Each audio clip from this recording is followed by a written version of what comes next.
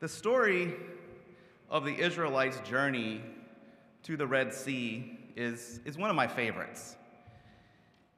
It's one that I always enjoy remembering and reading about every year, this time of year during this festival season. Because it has so many aspects of a great story.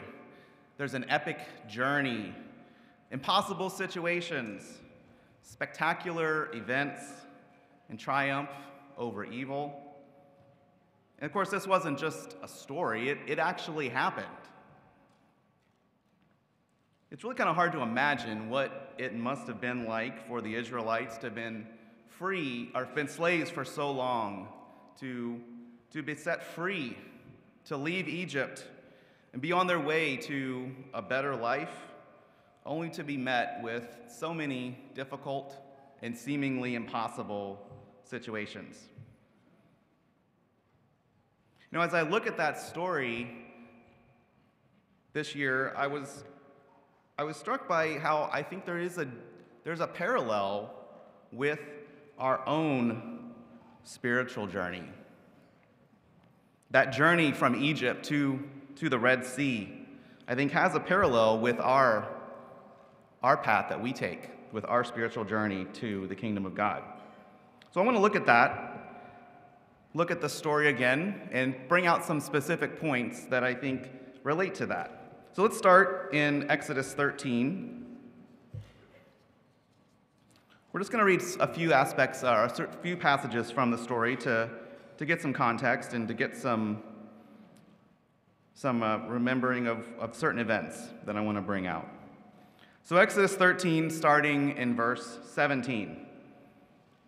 So it says, I'm going to read, this is also from the NIV. It says, when Pharaoh let the people go, God did not lead them on the road through the Philistine country, though it was shorter. For God said if they face war, they might change their minds and return to Egypt. So God led the people around by the desert road to the Red Sea. Let's skip down to verse 21. By day the Lord went ahead of them in a pillar of cloud to guide them on their way, and by night in a pillar of fire to give them light, so that they could travel by day or night. Neither the pillar of cloud by day nor the pillar of fire by night left its place in front of the people. So what I want to bring out here is that God led the Israelites out of Egypt on a very specific route. It wasn't Moses that was deciding where to take the Israelites. It was God through the pillar. God was in control. And it wasn't the shortest path to get to the promised land, but it was the way that God wanted them to go because he had a plan.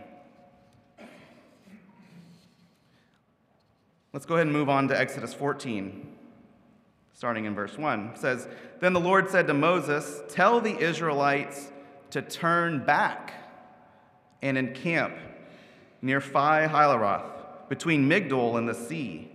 They are to encamp by the sea, directly opposite Baal-Zephon.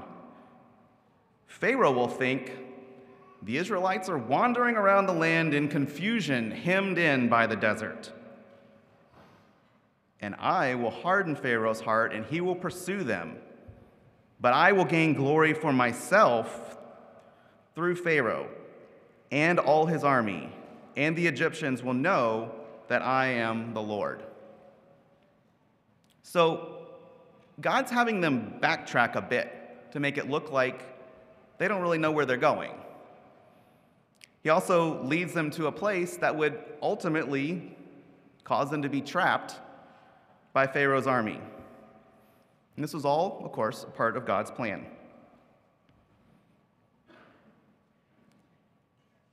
As we get to Exodus 14, verse 10, we see that with the Red Sea behind them and the Egyptians approaching them in the same way that they came, the only way out, we see that the Israelites are terrified, and they cry out to God and Moses, thinking that they're going to die.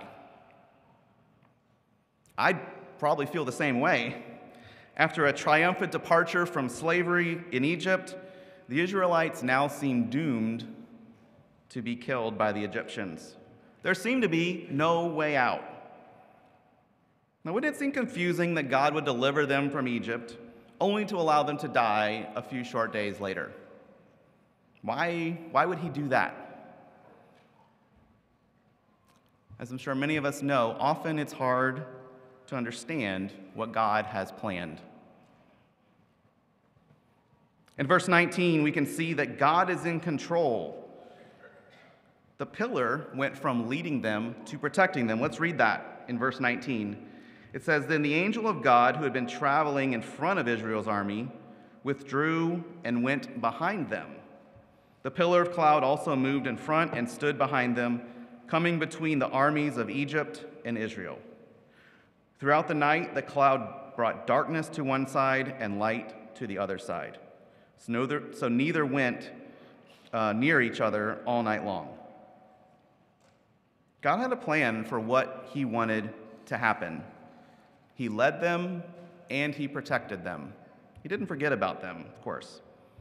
But he needed the Israelites to be trapped by the sea so that he could perform one of the greatest miracles ever recorded, to deliver Israel yet again and show the Egyptians that he was the all-powerful God. So, like the Israelites, we are on a journey to the kingdom of God. Also, like the Israelites, our journey is still hard after leaving Egypt and putting sin behind us. Do we ever feel that we're going on the wrong road? Are we following our pillar to guide us through difficult times? Or are we the one that thinks we know a better way to go? You have to think that some Israelite probably thought, this is not the right way. We should be going this way, right? But sometimes we ourselves want to have that more direct route. We want to shortcut things. Do we ever feel like we can't see a way out of our situation? That we're trapped by the distractions, the temptations, and the pressures that we face every day, and there's a seemingly endless sea behind us? Of course, each year we renew ourselves and our commitment to God through the Passover. We do our best to put sin out and righteousness in our lives during the days of unleavened bread. And during these days of unleavened bread, hopefully, we've been able to leave Egypt further, to become closer to God, and to trust him to guide us even more in our lives. Of course, he gives us the Holy Spirit to help us along the way, because it's certainly not easy. Christ told us this in Matthew 7:14, that narrow is the gate and difficult is the way which leads to life. We can't always know what God is doing and why he allows certain events to happen or why we go through certain trials. Like the Israelites who were led to what seemed like a dead end, we must have faith that God has a plan and will direct our path.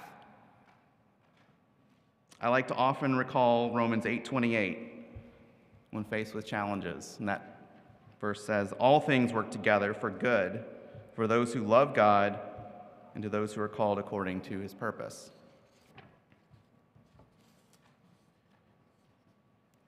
We've committed our lives to Christ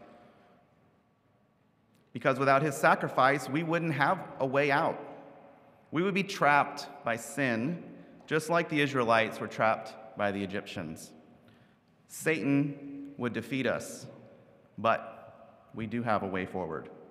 Our calling, our conversion, and redemption is a miracle, and it gives us a way out, a path forward through the sea to the kingdom of God.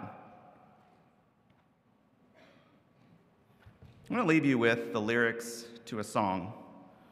It's a song about grief and hope and encouragement and trusting God and having faith that he will always be there to give us strength and to show us the way.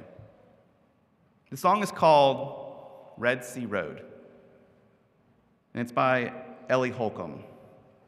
And this is just one of the chorus lines. It says, "We will sing to our souls. We won't bury our hope. Where he leads us to go, there's a Red Sea road. When we can't see the way, he will part the waves, and we'll never walk alone down a Red Sea road."